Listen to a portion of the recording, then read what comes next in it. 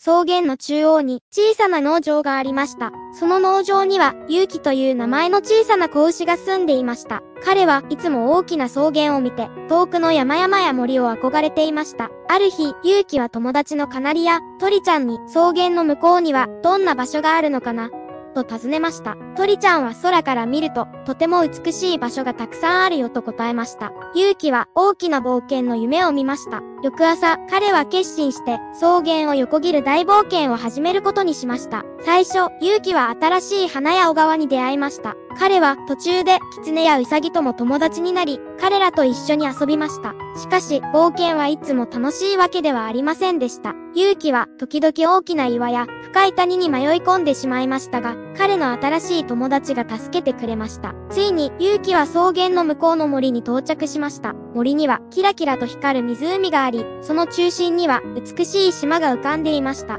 湖の島には古い伝説がありました。そこに住む魔法の鳥が真の勇気を持つ者に一つだけ願いを叶えてくれると言われていました。勇気はその鳥に出会い、自分の家に帰るための力をくださいとお願いしました。鳥は微笑み、勇気の背中に小さな翼を与えてくれました。新しい翼を持った勇気は空を飛びながら家に帰りました。農場に戻るとみんなが勇気の冒険の話を聞きたがりました。勇気はみんなに勇気を持って夢を追いかけることの大切さを伝えました。そして勇気は自分の家と家族のそばにいることの幸せを再び感じました。